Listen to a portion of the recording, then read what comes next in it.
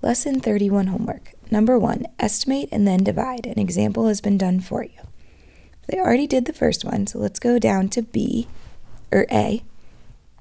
So 61 6/10 divided by 8/10. The first thing it wants us to do is estimate. So I'm going to make these into whole numbers by multiplying them each by 10 because they both end in the tenths place. So if I do that, I'll have 616 divided by 8. Now to estimate, I'm going to think of my math facts and things that I know I can divide by 8.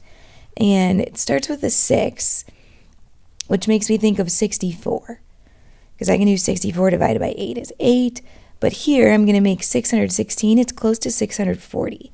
So I'm going to say it's close to 640 divided by 8. And 640 divided by 8 would be equal to 80. So my estimate is 80. Now I want to actually divide. So to do that, I'm going to do 61 6/10. I'm going to multiply by 10 over 8/10 times 10. And I'll get 616 divided by 8. And if I divide 616 divided by 8, 8 goes into 6 0 times. 8 goes into 61. We just saw 8 times 8 is 64, so it can only go in 7 times. 7 times 8 is 56. I'll subtract 61 minus 56 is 5. I'll bring down the 6, and 8 goes into 56 7 times. It's 56, nothing to bring down, so we get 77. So this is equal to 77. B, 5 74/100 divided by 7/10. So first we need to estimate. Again, I'm going to think about my facts. And I think that if I were to multiply these, I'm just going to make that into 7. And if I multiply that by 10, I'll have 57 4/10. So something around 57 divided by 7. I can do 56 divided by 7. So 56 divided by 7 is equal to 8. So my estimate is 8. If I actually divide 5 74/100 divided by 7/10, I'm going to multiply. Here, I only need to multiply by 10 because I just need to get the divisor to be a whole number, and I'll show you why in a second. So if I do that, I get what I had above, 57 4/10 divided by 7. So if I divide 57 4/10 divided by 7, I just need the divisor right here to be a whole number because the decimal point, all it's going to do is come straight up. And it's easier to divide by 7 than divide by 70. So 7 goes into 5 0 times, but 7 goes into 57 8 times. 8 times 7 is 56. If I subtract, I get 14. 7 goes into 14 twice. 2 times 7 is 14, with no remainder. So my answer is equal to 8 2/10. Number 2, estimate and divide. So basically doing what we were doing above. 4 74/100 divided by 6/100. Here I'm going to need to multiply by 100 to make it 474 divided by 6. So thinking of numbers that I can divide by 6 that are close to 47. I can do 48 divided by 6. I'm going to make it 480 divided by 6. 48 divided by 6 is 8. So 480 divided by 6 would be equal to 80. So 80 is my estimate. If I do 4 74/100 divided by 6/100, I'll write it as a fraction. I'm going to need to multiply by 100 to get the divisor to be a whole number. So I'll have 474 divided by 6. And when I divide, 6 can't go into 4, but 6 can go into 47. Let's see, 6 times 8 was 48, so it can only go in 7 times. That's 42.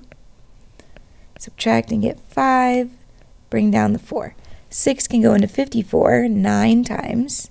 9 times 6 is 54. So no remainder, and our answer is 79, which is very close to our estimate of 80. And B, 19 and 44 hundredths divided by 54 hundredths. So again, I'm going to need to multiply by 100 to make those into whole numbers. And thinking of things that can be divided by 54 or something close to 54, 50 is really close to 54. And 1,944 is really close to 2,000. So I could do 2,000 divided by 50. And 2,000 divided by 50 is 40. So 40 is my estimate. And if I have 19 and 44 hundredths over 54 hundredths, again, I'm going to multiply by 100. And I'll get 1,944 divided by 54. So 54 can't go into 1 and it can't go into 19, but it could go into 194. Approximately, let's see what 54 times 3 is. 162. So one more time would be too big. It can go in 3 times, and that's 162. If I subtract, I get 32. I'll bring down the 4.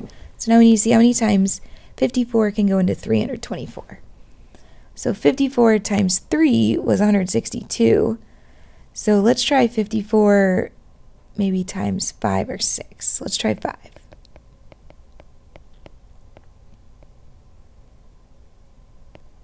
It's 270. Let's add another 54 to that, so we have 6 times. Well, 324, so it can go in 6 times, and that's 324. So our answer is 36, and 36 is close to our estimate of 40. Number 3, solve using the standard algorithm. Use the thought bubble to show your thinking as you rename the divisor as a whole number. So they've used the thought bubble to show that they're moving one place, moving the decimal point one place, so that the divisor becomes a whole number. So all it needs us to do for this one is just do the long division.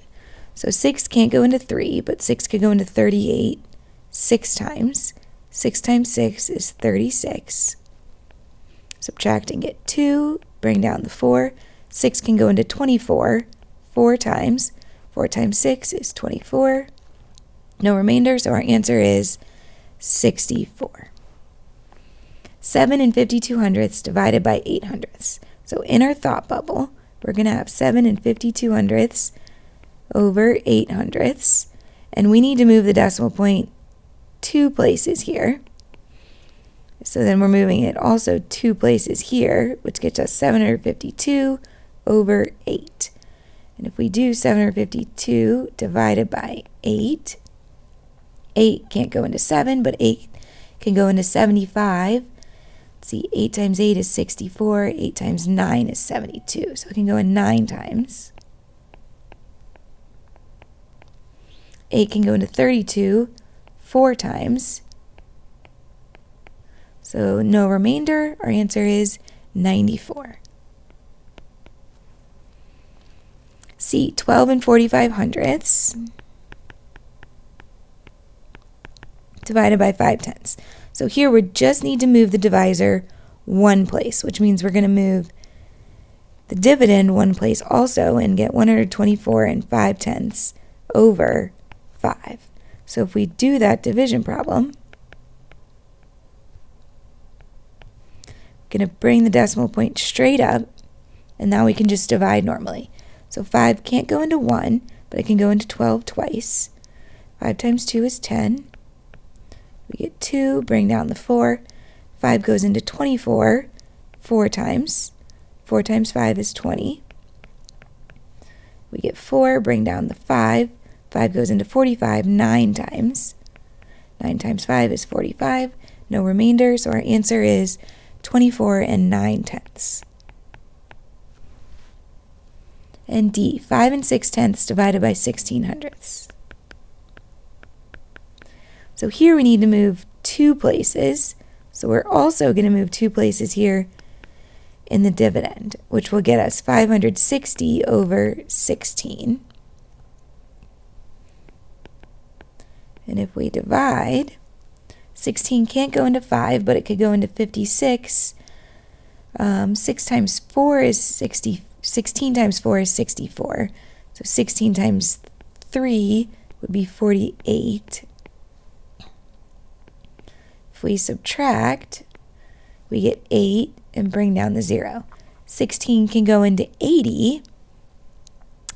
Let's see, 16 times 5 is 80, so it can go in 5 times. 5 times 16 is 80. So our answer is 35. Number 4. Lucia is making a 21 6/10 centimeter beaded string to hang in the window. She decides to put a green bead every 4/10 centimeters and a purple bead every 6/10 centimeters. How many green beads and how many purple beads will she need? Okay, so green would be every 4/10 centimeters. So we have 21 6/10 divided by 4/10 because she's going to put one every single 4/10. So that would be equal to 21 6/10 over 4/10. We need to multiply it by 10 so that the divisor is 4. We'd have 216 divided by 4. And when we actually divide, 4 goes into 21 5 times. 5 times 4 is 20. Bring down the 6. 4 goes into 16 4 times. So we would have 54 green beads. And then purple is every 6/10 centimeters. So we would have 21 6/10 divided by 6/10. Or we need to multiply by 10.